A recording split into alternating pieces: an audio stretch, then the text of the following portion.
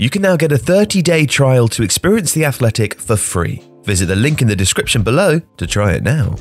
In an article written by The Athletic's Michael Walker, Brentford's Director of Recruitment, Lee Dykes, recounted how, during a coaching seminar held at Manchester City's training ground, Pep Guardiola had revealed an interest in rugby, describing how he used the sport as an unlikely reference point with his players. "Rugby is brilliant," Guardiola reportedly told an attending coach, who had given himself away by wearing a team shirt. "I teach my players rugby. You get the ball, you run towards the man, you draw him in and you pass."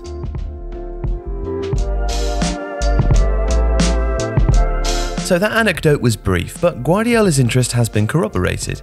For instance, after Japan beat South Africa in one of the biggest World Cup shocks in history, their then coach, Eddie Jones, revealed that he had visited Guardiola during the Catalans' time at Bayern Munich, taking the opportunity to watch the first team train. Rugby and soccer are very similar in that you always want to move the ball into space, and Bayern Munich and his previous team Barcelona played the most fantastic passing game that you've ever seen. The principles are exactly the same.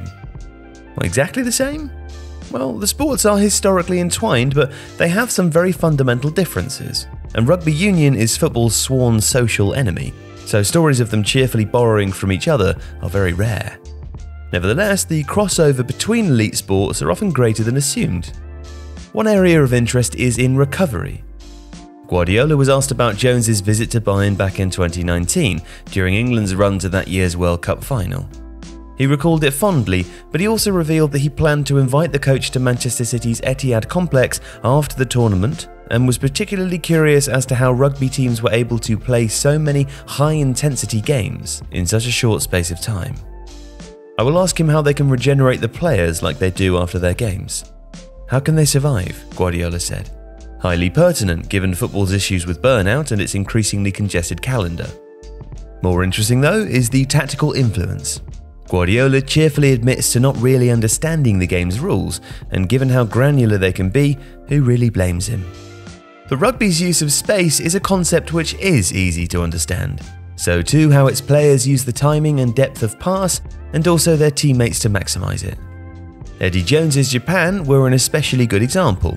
On a player-by-player basis, they were clearly inferior to the South African side. They also gave up a significant size and weight advantage too, meaning that like so many Guardiola teams, their main currencies were technical ability and ball movement.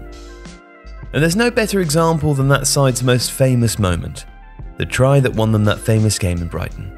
In rugby, the ball can only be passed sideways and backwards, with the ultimate aim of crossing the goal line. And with the last play of the game against South Africa, that is the attacking situation that Japan faced.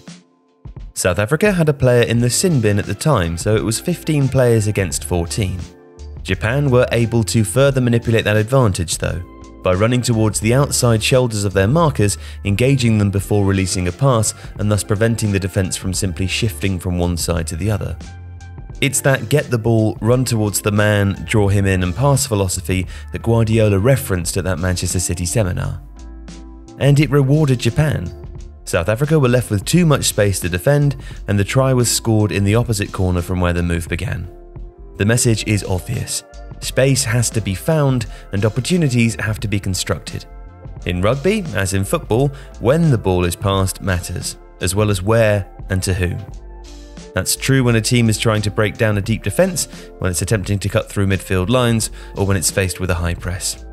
Watch the way Ilkay Gundogan draws his man before playing a pass, for instance, and notice how often that opponent is taken completely out of the game. Now, that isn't to say that such traits are direct results of Guardiola's admiration for rugby, or have even been influenced by it. Ascribing it too much influence over his coaching would be ludicrous, as it would to pretend that rugby invented the notion of dragging in defenders or utilising space. But that's not really the point. Rugby shows the value of these concepts in a very obvious and relatable way, making it believable that Guardiola would occasionally use the sport as a teaching tool, even briefly, just as a change of tone for players who've grown weary of hearing the same concepts described in the same way, like watching a video at the end of a school lesson, perhaps. And that's particularly true given the way that Guardiola wants his teams to play and the defensive tactics those sides often come up against. His teams are often comprised of smaller players who are dependent on space, positioning and ball rotation, and who often face similar challenges week to week. For Manchester City, as it was for Barcelona and Bayern Munich, it's normal to see a defence in a low block. If attackers in that system aren't properly engaged or passes aren't timed or positioned well enough, attacking play can quickly become lateral and ineffective. Given how often Guardiola presumably has to make this point to his players, it's important that he has a few different ways of doing it. But does any of this mean that he's preparing for games by watching Six Nations matches and constructing his game plan around rugby concepts? Well, no, of course not. But Guardiola has long been borrowing from other sports. At Barcelona, he would regularly swap notes with the heads of other departments within the club, basketball for instance, and water polo. Johan Cruyff, Guardiola's great mentor, used to regularly have coffee in the Barcelona ice rink with the club's handball coach. So rugby is just another influence. And from the player's perspective, perhaps occasionally offers a different angle and a new perspective on overly familiar ideas that success in their sport, as well as many others, depends on.